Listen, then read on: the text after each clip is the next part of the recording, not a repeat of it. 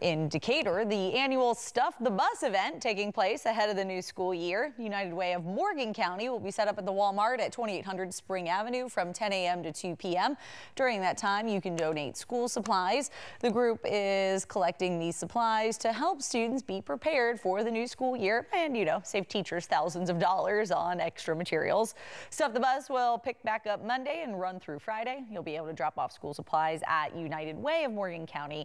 That's at 115 First Avenue.